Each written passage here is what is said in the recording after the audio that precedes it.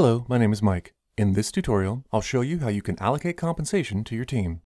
Through My Team and Workforce Compensation, I can start to work my team's compensations. Here I can see all of the compensation plans that I have access to. Primary managed plans are plans in which I'll have responsibility for submitting the allocation for approval. Secondary managed plans and other plans for review I cannot submit for approval. Depending on how the plan is set up, I can provide input to another manager, or I may just be able to view the plan.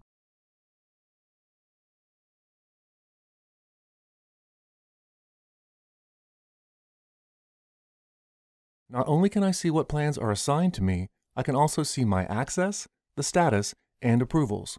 I see that a budget has been allocated to me and some work has been done on this plan, as the current status is work in progress. I can also take action on my plans or submit the plan for approval. Compensation plans are configurable. The compensation department has set up this plan with tasks to guide us through this process. On the reward page, I can allocate salary, bonus, and stock. The total values for our organization will be displayed in the scoreboard view. I can also switch to the analytic view to see this information in a more visual format.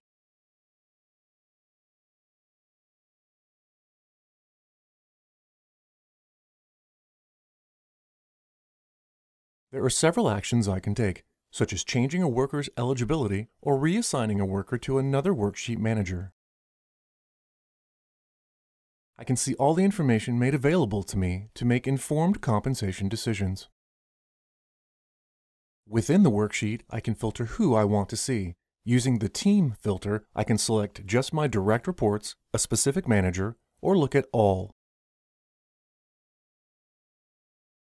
Alerts can be very useful when allocating compensation. For example, they can call attention when I enter a value that exceeds the allowed amount, when there's a salary issue, or when a worker terminates.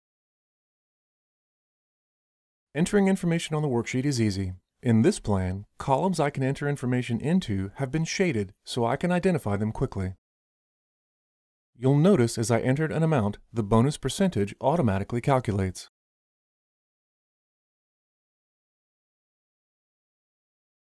I can also enter notes or attachments to help justify my entries to my approving manager.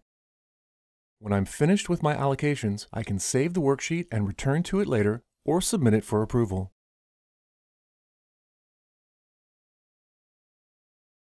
If I submit it, I will not be able to make further updates to the worksheet, and my manager will be notified that my allocations are ready for review.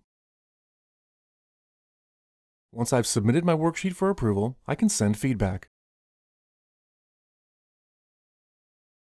Sending feedback is a great way to inform compensation administrators what did and did not work during the compensation cycle.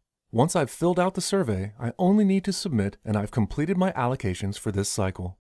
This concludes the Allocating Compensation tutorial.